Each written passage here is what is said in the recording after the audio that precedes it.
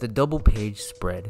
A manga layout used to show an impactful scene across 2 pages and a way for a mangaka to show their artistic chops in a highly detailed and awe-inspiring scene. Today I'll prepare a double page spread layout, both traditionally on paper and digitally through Clip Studio Paint X. Starting off with the traditional method, I want to first point out the typical paper I use for drawing single pages.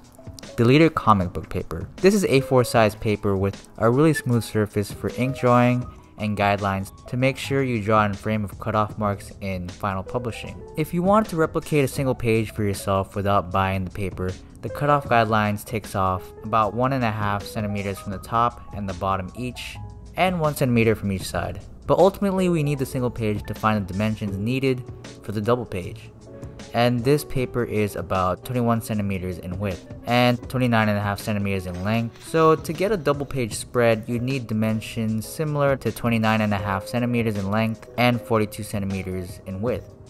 For my actual spread paper, I'm using 11 by 17 inch Bristol board paper, another really smooth paper for inking comics. In centimeters, this is 43 centimeters in width and 28 centimeters in length. But to adjust from the original dimensions, after some math, we need around a 28 centimeter long and 40 centimeter wide paper. So this paper has a little extra width to it. We'll measure out 3 inches to the side to edit out later. You just have to make sure the proportions are adjusted for the size paper you're moving to. You can even cut your own custom size paper, but 11 by 17 is a common size to buy at the art supply store, so this may be more accessible. After you have the dimensions of the whole page, you can measure out the cutoff marks. Since the dimensions are really similar, I'm going to overestimate the cutoff marks at 1.5 centimeters on the top and bottom and 1 centimeters on each side again. Now the difference here is that instead of putting the cutoff marks in the middle of the 2 pages, I'm just going to put the side cutoff marks on the ends of each side. This way you can know where the page ends, but you can draw one cohesive picture without chopping it up. You can later adjust the cutoff areas and split the pages digitally, but I think it's easier to draw one full picture before splitting.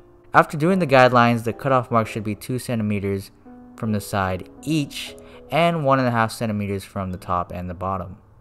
And then you can draw your double page spread.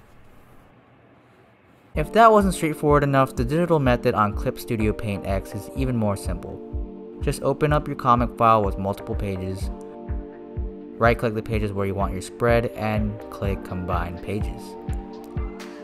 And voila, a double page spread with guidelines built in.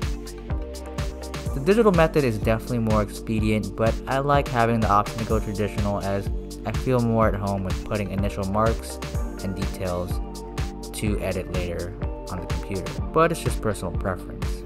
After setting up your layout, you can finally draw your biggest scenes to pay off your wonderful stories.